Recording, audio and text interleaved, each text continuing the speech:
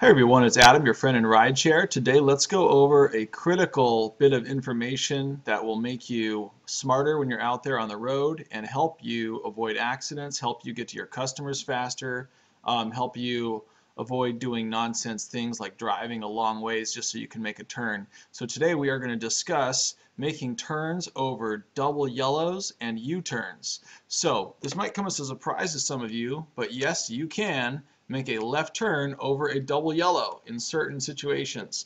For example, if you are turning into a private driveway or a private roadway, keyword is it must be private, not a public parking lot, not a public street, not a commercial lot, which I guess somebody might say maybe they privately own a commercial place. I wouldn't want to risk that one in court. I'm not an expert on the law, but I do know if it's a private driveway, like here in Los Angeles, we have a lot of double yellow going down Sunset Boulevard, for example, into the hills, the Hollywood Hills. So you get, like, for example, you get something like this where you have double yellow for miles and miles and miles, mainly because the road is really windy and you might not be able to see around the corner, so you're really not supposed to pass. So in other words, this is a picture right from the DMV manual. Passing would be illegal, but let's say someone's driveway is right here. I'll get you a better picture to give you an idea of this. Let's look at this picture down here. So let's say you're that car way in the distance there and you're coming down this way and you're getting ready to make a left turn into that looks like a private driveway right there. So you're making a left turn. If this car's past you and there's no one coming at you right here and it's safe, no problem. You can legally make a left turn into that private roadway right there. So that would be one example where it's totally okay, no problem with it. If you didn't know any better, and let's say you had your customer with you, you might think, oh, I've got to drive all the way down here and wait until there's a break in the double yellow, then I can safely do my U-turn. Well, you'd really irritate your customer if you did that. So knowing this little bit of the law can really help you out a lot. In fact, it's wise to keep a copy of the current year's DMV manual in your glove box, just in case you ever have to talk to a cop or get pulled over. Here's a fun little graphic that's a little confusing. When can you exit the carpool lane? That's a whole nother issue. One thing I know, you never want to do a U-turn or a left turn over quadruple yellow. You're supposed to treat this like it's a brick wall that you can't drive through. If it's the end of the world, zombie apocalypse, okay, drive right through it, sure. But in an everyday scenario, you do not want to go over that. I got a really bad ticket once going over a quadruple yellow. So those are quadruple yellows, but let's focus on the double yellows. Here's an example where there's a break in the double yellow, so here you could do a U-turn, no problem. But we're talking about doing left turns and U-turns. So when can you do a U-turn over a double yellow? Well, here's an example where you're totally gone around it, the quadruple yellow again. But what if it's just a regular double yellow? Can you do a U-turn over that? The answer is yes, you can.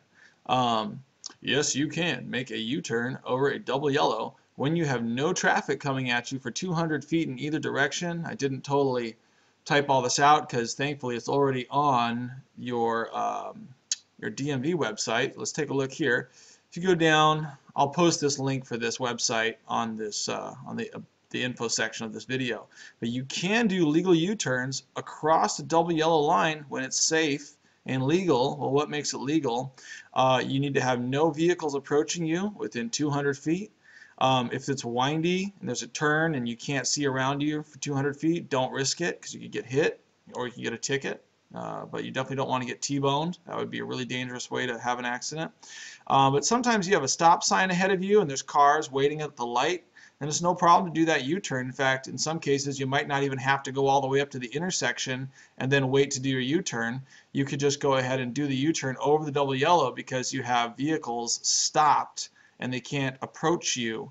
And so while they're waiting, you can, you know, assuming it's safe to do so, you can make that U-turn over the double yellow. So here's all the other examples of where you can do U-turns legally.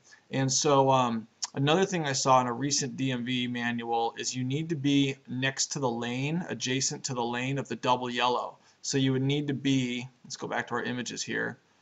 Let's say it's this guy here. You need to be, well, there's not really more than one lane, but you need to be up against near where the double yellow is driving here to make that U-turn.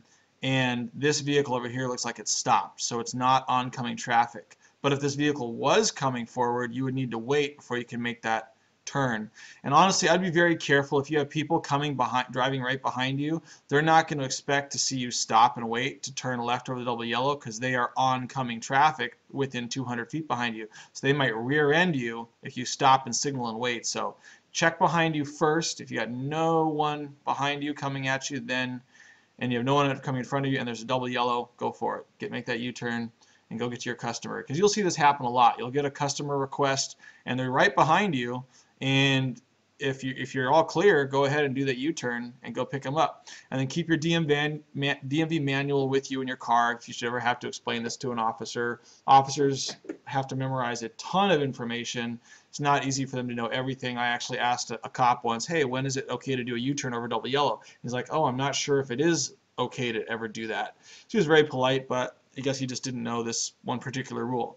And the main reason I made this video, there's so many DMV laws and traffic laws to go over. The main reason I made this was because sometimes you'll get that customer request and they're just right behind you. And it's so much easier rather than driving around and turning a block and coming back. If you've got no traffic, you can just do that.